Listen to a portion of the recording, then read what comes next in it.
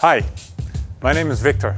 I'm part of the European service team and I want to welcome you in our brand new ROE Visual showroom here in the Netherlands. Today I'm going to talk to you about the new ROE 2.3. So I want to tell you about some of the key features of the panel. It's a 4-in-1 LED, edge protection, common cathode. Furthermore, I want to show you how to service the panel, how to change the module, how to change the hub board, how to build a wall in a stacked configuration. This is the ROE 2.3. It is a 2.31 millimeter pitch. It is 216 by 216 pixels, 500 by 500 mil. Indoor only. The brightness is 1500 nit after calibration. So one panel consists of 4 modules. The modules are magnetic. You can remove the module from the front or from the back. The modules are made out of magnesium. There's no mask, so there's a perfect viewing angle of 140 by 140 degrees. So if you look closer at the module, you will notice that the LEDs are in a bigger package. Actually, we combined 4 LEDs in one package. So why did we do this? It's because if you combine these 4 LEDs in one package, it's stronger to mount on the PCB, and especially on the corners where we all know the most damage occurs. So when you use a 4-in-1 LED package, as soon as you have some external force hitting the LED from the side, the PCB can handle the impact better. It's not a magical cure, but it will improve the lifetime of your modules. Furthermore, what's really special about these LEDs is they are exclusive to ROE. We manufacture them in cooperation with Multicolor. And the big advantage of developing your own 4-in-1 LED is we control all specifications. We can manufacture big bins, so we can produce big batches of panels. So when you're going to go cross-rental of different panels from different companies, even on different parts of the world, it will be more easy to combine the different LED batches together. Processing-wise, it's available on Brompton or on Megapixel.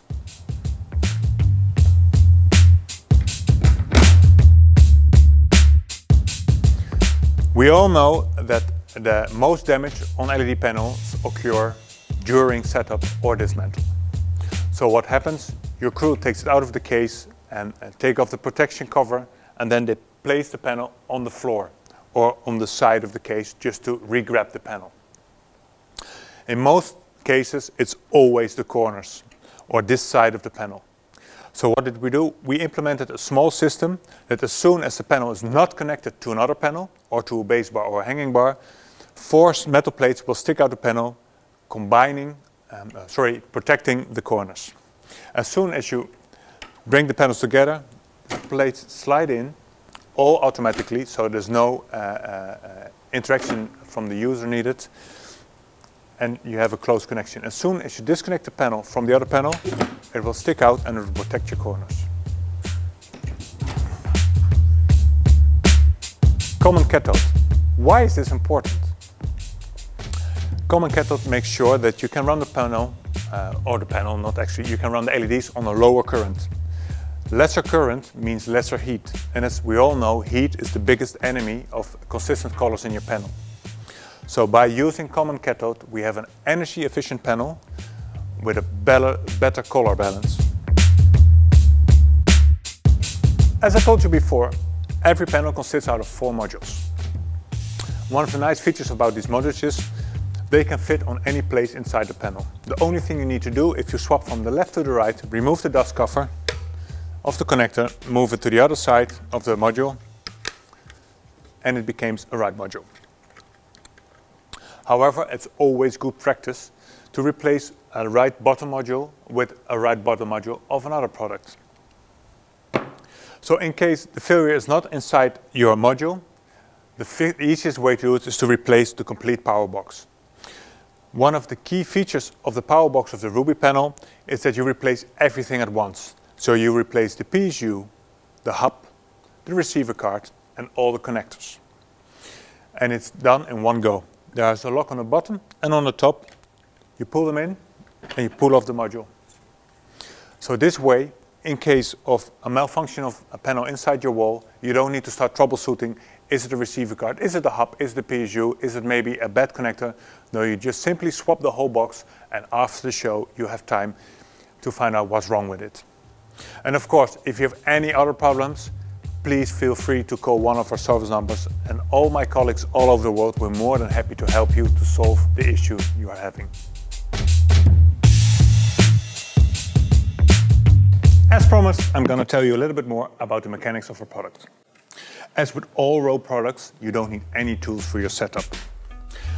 There are magnets which assist you during the setup or dismantle. So this means as soon as you lock or unlock a panel, the panel stays in its place. However, be aware the magnets can attract some debris which causes the panel from not locking together in a nice way. So as soon as you close the lock and you feel you need to do an extremist amount of force, there's something wrong, disconnect the panel from the other panel, check the surface if it's clean, connect it again and close the lock. So how do you close the lock? You push up the red lever, push up the handle, the red part goes inside the other panel and you close the lock. And as soon as you click, you're done. For the side locks, it's quite easy. You open the lever, you push it out, pull it down, and that's it. As you can notice, here's a small block which can be removed. The reason you can remove these blocks is because these panels can make a concave or convex curve of 5 degrees. To achieve this curve, you need to replace this small block. This is a standard block, other blocks are available. You slide in the block and you close the wing nut again. Also for this, you don't need any tools besides your own hands. If we take a quick look at the modules, you can notice there's a small cable and there's a big nut. The big nut is there to keep the module in place during transport, and the small cable is there, so if you remove a module from the front and you drop it out of your hands, it's still saved by the small safety cable. Moving forward to stacking a system. In this example, we use the European version of the stacking system. There are slight differences with the global system, which is also manufactured by ROE, but the strength is the same. So here we have the base bar of the Ruby. As you can see, also here, the edge protection is included. These are needed because otherwise the system won't work. So you take the panel, always make sure your hands are not touching the LED. Connect the panels together, and you can let go because the magnets take over. Now, I push on the red lever, close it down, and close the lock. That's it. So moving on to the next panel. One moment.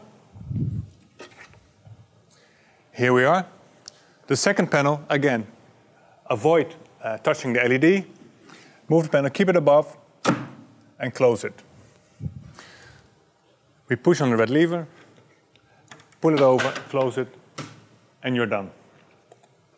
The next step is the rear clamp adapter. I will move on to this side of the panel.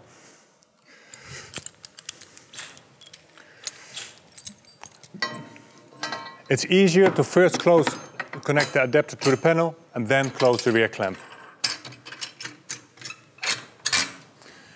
This clamp needs to go on every second row of the panel, and you need to have a column in a rear support truss on every column.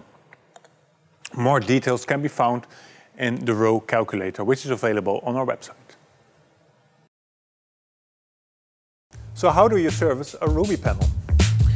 In case of an LED failure, it's really easy to change the module. You have two options. Option one, you remove it from the front. In this case, you can use the vacuum tool. It's a really convenient tool. You place it onside the module, make sure it's the center of the module, you close the button and it will suck itself to the module and you pull it out in a straight line. In this case, please be aware for the safety cable. Option number two, if you're from the rear, you can push out the module, always in a straight line, rotate it, and it fits through the frame.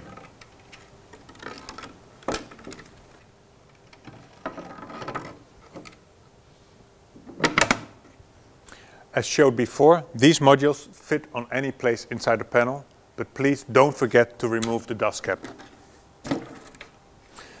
In this case, if we want to move this module to the other side, remove this small cap, place it on the other connector, and now it will fit on the other side of the panel. In case the problem is still there, the quickest fix at this moment is to replace the complete power box. So why is this the quickest fix on the Ruby? Because in a power box you replace everything. You replace your PSU, receiver card, hub board and connectors. As we all know, in live situations you don't want to start troubleshooting if it's the connector, is it the PSU, repowering the wall over and over again. Just replace everything at once and for sure you know you have a working wall again.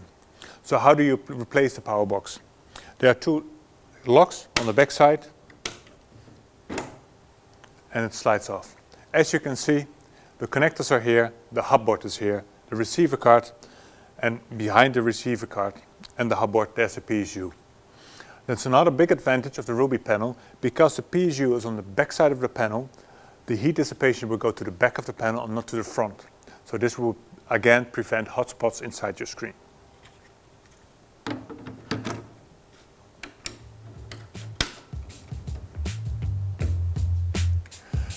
So, to recap, the Ruby 2.3, an amazing product for your indoor productions.